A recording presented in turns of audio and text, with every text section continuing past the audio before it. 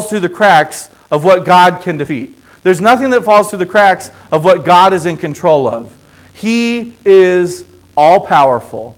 He makes all the decisions, and He loves you. And so that's what we want to spend our time this morning talking about. The first thing I want us to look at from this passage is this, is that God is on the believer's side. Now, I wanted to just write this and say, God is on our side, but I think there's an important distinction to put there, that God is on the believer's side. And throughout this passage, you see Paul say the same thing. He doesn't say that all humans are protected by Him. He says His children are protected by Him. He doesn't say that everybody that walks the earth has His providence. He says everybody that is His child has His providence. And so you see one of the disclaimers, one of the prerequisites by God for being protected by God is that we need to be followers of God. And if you're a believer in Christ, if you've accepted Christ as your Savior, and you believe that you're a sinner, and that you confess that He is what you need for salvation and nothing else, He is on your side. And I want to be very clear, that's the only prerequisite to Him being on your side. It's not how good you are. It's not how often you come to the church offering plate. All of those things are into how much you love Christ. But for you to have God on your side, you just have to be a believer, a follower of Him. Someone who follows what He tells you to do. Someone who is a Christian. So God is on the side of the believers. He's on the believer's side. First thing we understand about that is that He gave Jesus for our sin. Here's the evidence. You want to know some true evidence of how much God loves us and how much He's on our side? Even in this passage, the way Paul says it is this. He says, He gave His only Son for you. And I think that it's important to note that in Romans 5:8, he also says, while we were yet sinners, Christ died for us. So I used to tell it to teens this way. I think this is really powerful. It impacts me. It convicts me. Not only did God love you so much that He sent Jesus to die for your sin. I want you to think about it this way. Before He ever created you, He knew that you would cost Jesus Christ. Have you ever thought about that? Before He ever put breath in your lungs, before He ever put you into existence, He knew how much you would cost, and He still created you. Think about that. That you were going to cost Jesus Christ, and He loved you so much that He created you anyway. That's a love that surpasses anything that you'll encounter here on earth. Because even the greatest of man, let's say it this way, even if I was going to give one of my daughters for your life, if I had the choice for you to never exist or to have to give up one of them, the choice is pretty easy. There's no chance that I'm going to give one of my daughters so that you have an opportunity to live. But that's what Christ did. That's exactly what He did. He knew that we would fall. He knew that we would sin. And even while we were yet sinners, Jesus came and died for our sins. Now, if you have trouble and you say, well, I don't know if God's going to provide for my rent. I don't know if God's going to provide for my financial needs. I don't know if He's going to provide for my emotional needs. I don't know if He's going to provide for my physical needs. All you need to do is come back to this passage and remember that even while you were a sinner, even while you were as low as you've ever been, God gave Jesus Christ for you. Which leads right next to in our next thought. If He gave Jesus for us, and this is what the passage says, if we look at verse number 32, He says, He who did not spare His own Son, but delivered Him over for us all. Listen to the reasoning. How will He not also with Him freely give us all things? Here's the question. What is there that God would withhold from us if He's willing to give Christ, His Son, for us? There's nothing that He would withhold from us if it was for our good. So here's where faith comes into play. Because often you say, well, I prayed for something and God didn't answer this prayer. And so maybe He just doesn't love me, or maybe I just didn't pray hard enough, or maybe I just fill in the blank. You start to reason with human reasoning. Why would God not give me what I want? But the problem with that is faith to know that God knows what we actually need. Right? I used this example before, but I want to give it to you again. My daughters, Lily, when she was just 2, we used to take her to SeaWorld probably once a month. And every time we'd get in the car to go to SeaWorld, we would get about 5 minutes down the road, and she would start to say, can we stop? She'd see a Walmart on the side of the highway and say, let's just go to Walmart today. I don't want to drive any further. Now, I knew as a father, Even though she was asking to go to Walmart, that wasn't the best thing for her. I knew that she would much rather go to SeaWorld, that she'd have a better time at SeaWorld, that there were more things for her at SeaWorld, and so I wanted to take her to SeaWorld. But if I would have just gave her what she was asking for, it would have been far inferior to what I planned to bless her with. Have you ever considered that God does the same thing with us? If He gave us exactly what we asked for, it would be inferior to His plan for us. If he gave us what we asked for, He couldn't possibly love us as much as He does, because knowing what's best for us, giving us what's not best for us, that's not a good parent.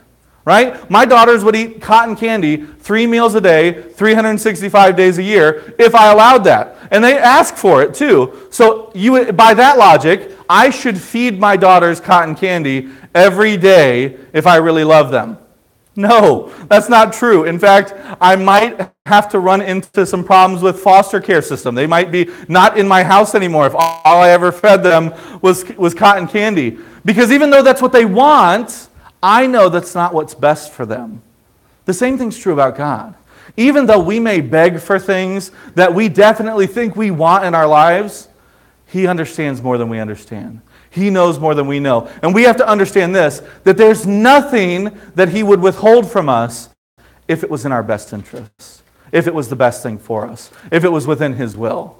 And so that's where when we pray, a true faithful Christian prays, and you always say, if it's your will, God. Because I understand through years of life and the years I've been a Christian that too many times what I want is so far inferior to what His plan is. And so having the faith to say, God, whatever it is that You have planned for my life is what I want for my life. That's when we start to understand that Christ isn't withholding something from us because we didn't try hard enough. God's not withholding something from us because we're not good enough. God's not withholding something from us because He doesn't love us. God may be holding things back from us that are less than His best for us. And we've got to have faith understanding that that's His will.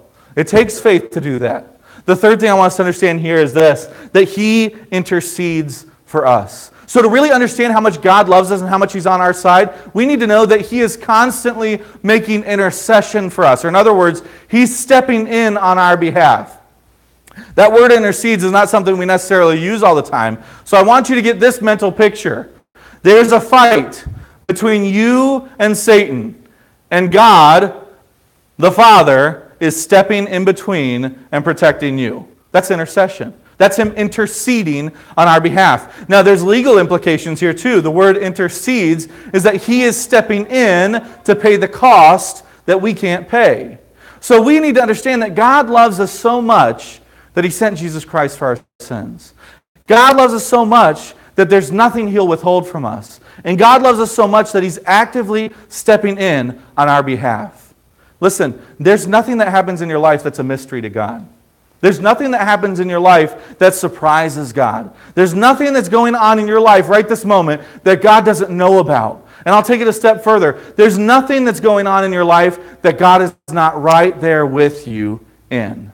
He knows what you're feeling. He knows what you're facing. And those of you that are parents or that have even have younger siblings or you have somebody in your life that you love, you know when the people that you love are hurting, you hurt worse than they do.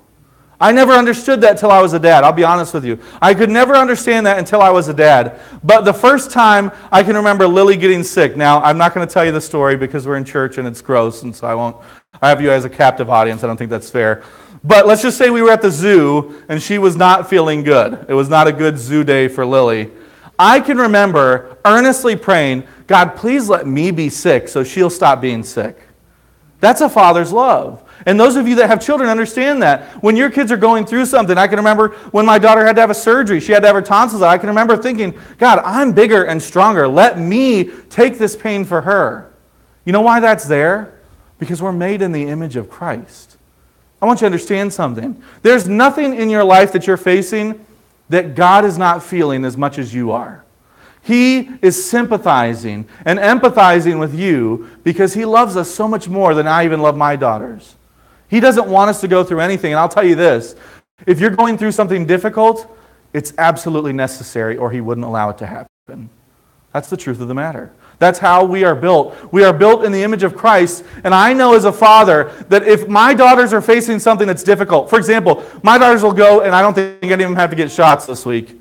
That would be a good, fun way to tell them that they have shots this week. If I just told them from the pulpit, like, you're going Wednesday, you're getting 12 shots. Enjoy. But when they go and get shots, if there was any other way to protect them from the things that those shots are protecting them from, I would not let them take those shots. But as a dad, as a parent, I understand that those immunizations are important for them, and it will save them from greater pain later on. Same thing's true about God. In your life, there are going to be things that hurt. But I want you to understand this. If it wasn't necessary, it wouldn't be there.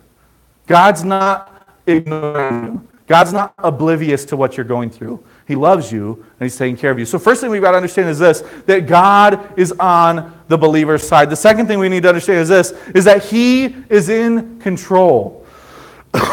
So I've said this often, and I truly believe this. If these two things are absolute truth in your life, it'll change the way you see everything else. These first 2 points. If you truly believe that God is on your side, and you truly believe that God is in control, what is there in life that should terrify you? This is what Paul's talking about here. He's going to talk about it in the passage. What is there in life that should depress you, that should frustrate you? What is there in life that has any chance to defeat you if God is in control and He's on your side? The answer is there's nothing. And Paul's going to tell us that just here in a minute. He's going to tell us in no uncertain terms that there is nothing that you're going to face that's greater than the love of God, that's going to separate you from the love of God. But the thing we need to understand here is this, is that God is in control. Look at verse number 33 with me. The Bible says this, who will bring a charge against God's elect? Listen to this. God is the one who justifies. First thing, He is the justifier. You want to know what that word justifier means? If you understand, justify means to be right with God. Okay, so to be declared right with God. I am justified means that I am right with God. Or in other words, I want you to think about this. This kind of gives you, if you're a visual person like me, when you're typing a document and it's all the way on the left side, that's left justified, right? The first line is the same for all of those characters, all right? And if you go on the right, if you're right justified, the first line is the same for all those. The point is this, that all of those things are lining up. Or in other words, they're at one. Another word for this is they're reconciled. They're in line with one another. And so here's what the Bible says, that God justifies you. Or in other words, He puts you right in line with God. Jesus Christ justifies you by putting you right in line with where God wants you to be. That's what He's saying here. When we are justified, what that means is that we are declared innocent in the eyes of God. You see how that becomes important. And he goes on further. He wants you to be very clear, because the fear in these people was that, well, maybe some religious leader is going to see that I didn't fulfill some task, or I didn't do some religious rite the way that I was supposed to. Or maybe in our terms we say, well, I don't know if I prayed the right prayer, or I don't know if I said the right words, or I don't know if I went to church enough times. Here's what he's saying. That's not the decider. It says that who's going to lay a charge at God's elect, because God is the one who justifies. Jesus is the one who justifies. He goes on further. Not only is He the justifier, He's also the judge. We go on further in verse number 33. He says, who can bring a charge against God's elect? God is the one who justifies. Verse 34, he goes on and says, who is the one who condemns? Who is the one who condemns? The answer, Christ Jesus is, who died for us, yes, rather, who was raised, who's at the right hand of God, who also intercedes for us. Here's what he's saying. He says, God is the one that can declare you innocent. Then he goes on, he says, who is He that condemns? Or in other words, who is the one that declares somebody guilty? Here's what he says, Jesus Christ is the one who declares somebody guilty or innocent. He says, the power of guilt and innocence is in the hands of God our Father. It's in the hands of Jesus Christ, who also intercedes for you. He draws our remembrance back, who also died for your sins. So here's what he's saying. There is nothing in life that is going to make you less than. Right? There's nothing in life that makes you inferior. There's nothing in life that should drive you to fear. There's no one in life that has judgment over you, or has power over you, or is a slave owner over you. There's nothing in in life that has power over you other than Jesus Christ and God the Father. And when we go back to the first point, He's on our side. So I want you to think about this. It's as if you walked into the courtroom and you'd gotten a speeding ticket. I've never had one of those, so I'm just going to have to... I'm lying. I just lied. See, even the pastor lies. I have had one of those. Let's imagine you got a speeding ticket. You walk into the courtroom, and the judge just automatically says, I like you, and I have the power to free you, and I love you, so you don't have to pay the ticket. You feel pretty good about the ticket, right? Now, I would question whether that judge is very honest or good. But in this situation, Jesus came, and not only did He love us and does He want the best for us, He took our punishment. It's as if that judge said, I like you enough that you are guilty, and I'm going to pay your ticket. Let me tell you, I've never had that happen. I'm waiting for the day, but I've never had that happen, except for with Jesus Christ. He said, listen, you are guilty. You have done these things. I am the one that has to declare you guilty or innocent. But listen, I'm dying in your place, and so I'm declaring you eternally innocent. You are justified with God because of me. That's what Jesus says. And so here we have to understand that God is in control. He's in control so far beyond our imagination that we can't even comprehend the things that He's controlling. We can't even understand how much He is doing to orchestrate our lives in the way that He wants them to go, and that how much He controls them. The third thing is this: He is an overwhelming conqueror. He's the overwhelming conqueror. Verse 37, it says it this way: but in all these things we overwhelmingly conquer through Him who loved us, Jesus Christ. That was our example this morning with the kids.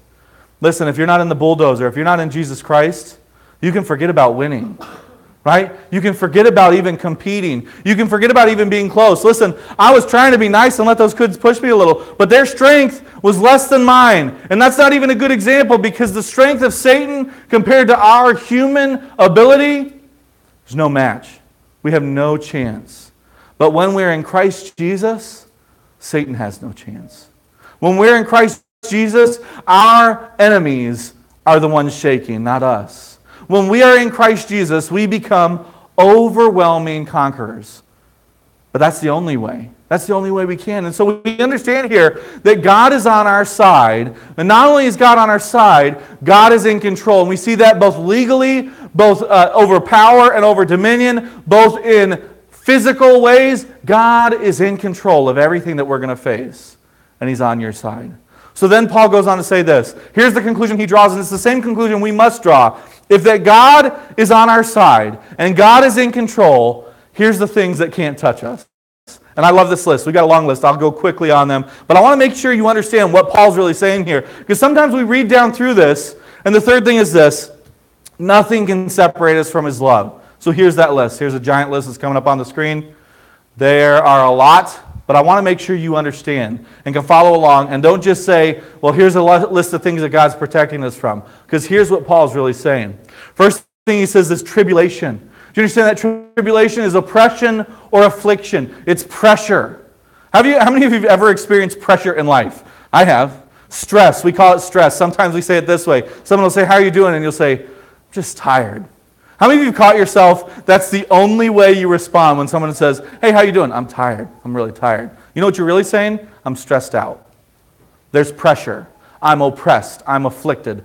There's things in my life that are pushing me from every side. Let me give you an example. So many times we think in life that it should be the big things, right? So I read a comic strip recently that said, when I was a kid, I thought that quicksand was going to be a much bigger problem than it really is in adult life, right? If you think about it, every problem in a comic strip or in a cartoon is like an alien or a robot or a quicksand, something big and troublesome. But the reason our kids can't understand what pressure is about is because it's not one thing, right? When we go through life, it's this bill and that responsibility and this person and this other thing, and before you know it, you're juggling 1,000 things. And when someone says, how are you doing? Just tired. I'm just worn out. Here's why. There's pressure on every side. Here's what the Bible says. You can have victory over that. You can overwhelmingly conquer that. That tribulation, that pressure on every side, Christ wants to take that from you. You know how that happens? Through Jesus Christ our Lord. You know when you're going to conquer that? When you are in Christ, when you're in the bulldozer, when he becomes number one in your life. Next thing he says is distress. Being closed in dire calamity. Listen, this is that time that you get the call from the bill collector and you looked at your bank account and there's nothing in there. And you're saying, this is a dire calamity. Power is going out or I am paying and there's nothing to pay with. You've been there. And maybe it's not that exact situation, but where there's no way out, you're closed in. You don't have any options left. You know what the Bible says? You're overwhelmingly conquering that if you're in Christ Jesus. He wants to do it. Listen, I used to struggle with that. I can remember as a young person thinking, listen, this is a funny story. I can remember as a college student, I went to Trinity Baptist College, where Miles is now, so pray for him, by the way. He's still there over the summer, and he's 22, so life is hard for him. But anyhow, I can remember being at college, and I can remember this prayer, praying this prayer multiple times, probably more times than I care to admit. Waking up in the morning, realizing I was wearing either my last clean shirt, or my last clean pants, or my last clean whatever, and looking in my quarter pile, right? You got to go do laundry, and you got to go to the laundromat, or you got to go to the laundry room, and there was like 1 quarter left. And I can remember that being the most stressful thing for a young single guy looking to get my not only my degree but also my wife in college. That was like the worst. I can remember praying, God, if you don't give me quarters today, I'm going to stink tomorrow. I'll never get married. I could never be a pastor because I stink, and it's because I have no quarters. So God, please provide quarters. Now, I wish I could tell you that I had the faith to just wait and allow God to provide for me in whatever way it was. But that prayer usually followed by 15 minutes later calling my dad and saying, Dad, I got no quarters. I need you to put money in my account so I can go get a roll of quarters.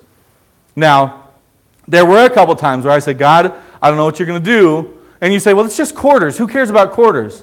In my life, in that moment, that was dire calamity. I had no options. Nobody was washing my clothes for me. I can remember coming home from work one day, and one of my roommates had gone and washed all my clothes. Now, one thing, that's creepy. But secondly, God answered prayer, right? God gave me what I needed when I had no options. And that friend, when I said, why did you do that? Because at first I was kind of like, why are you touching my stuff? You're kind of gross. Like, why did you do that? He said, I don't know, I just felt like God wanted me to do it. And it occurred to me, why am I judging the way that God answered my prayers? And some of you experienced that same thing. Maybe you got home and you said, man, I don't know how we're going to pay this bill. I don't know how we're going to pay this hospital bill. I don't know how we're going to get through the month. Or maybe it's, I don't know how this family situation is going to be resolved. I don't know how this situation at work is going to be resolved.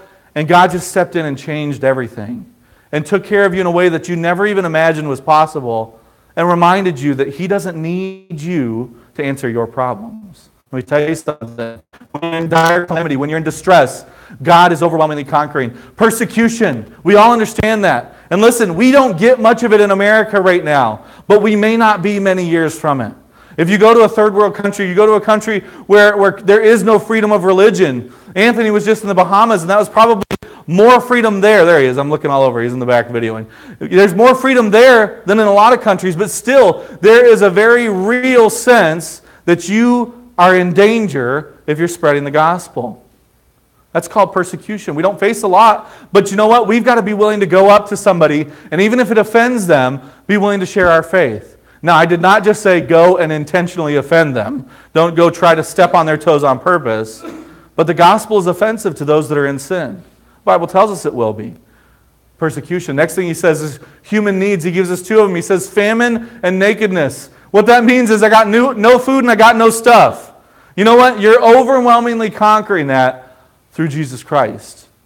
Listen, I used to tell teenagers all the time, and this is the truth. When summer hits, something strikes in me that I have a immense need for lemonade. I don't know if you're the same way. I'm a seasonal person, so when it's Christmas, it's eggnog. When it's summer, it's lemonade. And I always romanticize this perfect glass of lemonade, right? Like you've seen it on the commercial. The glass is dripping. The sweat is going down the glass, the condensation. It's just perfect. There's lemons inside, maybe some strawberries. And you just know, if I drank that lemonade, I would never be thirsty again. That lemonade, that perfect lemonade. I used to tell the story so many times that one time a teenager came in with a giant mason jar of homemade lemonade and said, this is the perfect lemonade. I hated to tell her it wasn't, but anyway. Here's the reality, though. There is no perfect lemonade, right? There is no perfect physical thing that you're going to be able to fill the void of your life.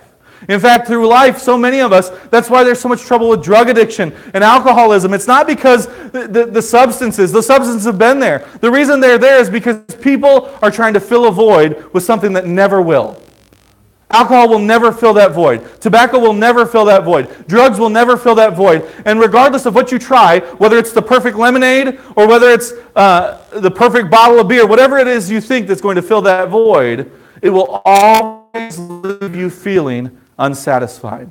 There will always be a hole. There will always be something there that is not fulfilled, because what is going to fulfill that is Jesus Christ. Now, He provides for our human needs, but also He helps us realize we don't need everything we thought we needed.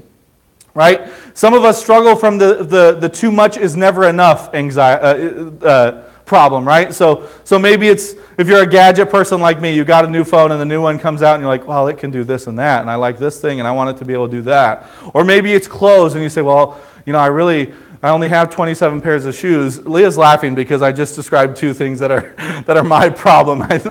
But the point is this: if that security is coming from physical things, it's never going to fulfill you. There will never be enough money in the bank. There'll never be enough gas in the tank. There'll never be perfect lemonade. There'll never be enough alcohol to fulfill what you're trying to fulfill, because you're only going to conquer it through Jesus Christ our Lord. He goes on further. He says peril and sword. That's danger and violence. We understand those things. He goes on and says death and life. All these things cannot separate us from the love of God. He goes on further. I want you to understand when he says death here, we need to understand that even dying is not the end for the believer. It's just part of the process. Next slide says this, that not only angels and principalities, this is supernatural beings. These are things we don't even see. Here's what the Bible says. God is interceding in such a way that even things you don't comprehend and can't see are being defeated for your cause when you're in Christ Jesus. Have you ever lived a week of your life where you felt like, man, everything is just coming against you? The car breaks down, so everybody's mad at you, nothing's working at your job, everything just seems to be falling apart. Do you ever consider that Satan is fighting against you? And if you're not living and following Christ, maybe he just isn't stepping in on some of those things. Maybe he's helping you realize that you can't win by yourself. Maybe he's reminding you that you're only a conqueror when you're in him. You can't push by yourself. He goes on further. He says things present. That's what we face today. He says things to come. What we'll face tomorrow. He says powers. That covers political, physical, military, supernatural. That's all the powers of the world. And he goes on finally. He says nor height, nor depth. And the last thing he says is nor any other created thing. Here's what he's saying. There is nothing that you will face on earth that has the ability to separate you from the love of God. Here's the perspective you've got to keep. God is on your side, and God is in control. And if those two things will stay as the two guide stones of your life, the cornerstones of everything you believe must be that God is on your side and that God is in control, then none of the rest of this can faze you. None of the rest of this can stand against you. God loves you, and He's in control. Let's stand together as we pray. God, we love you so much. You love us. Heart, God, but that you are orchestrating through our